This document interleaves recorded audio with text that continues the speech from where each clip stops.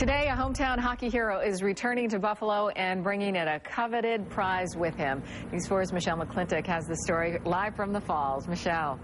Well, that's right. Each player on the winning team gets to bring the Stanley Cup to their hometown. And today, it's Patrick Kane's turn. He and the Cup will be on a whirlwind tour of Western New York, and it starts right here this morning in Niagara Falls.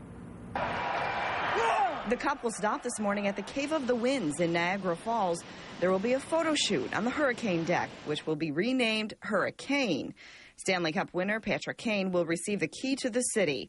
Then he meets with cancer patients at Roswell Park Cancer Institute, including 15-year-old Cameron McDonald. That it was in overtime, scored the game-winning goal and everything, and he's like the hero. He'll always be a hero forever. Kane will visit the construction site of the new Heart and Vascular Center on Buffalo's medical campus.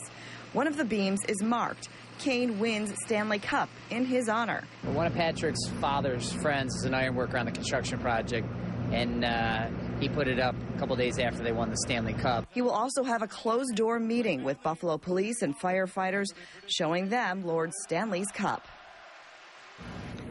Now, your best chance to see Patrick Kane will be this morning at around 9 o'clock here at the Cave of the Winds. We will be following this story all morning long here on Wake Up and bring you the latest on any sightings of Patrick Kane here in the Falls. Reporting live, Michelle McClintock, News 4 Wake Up.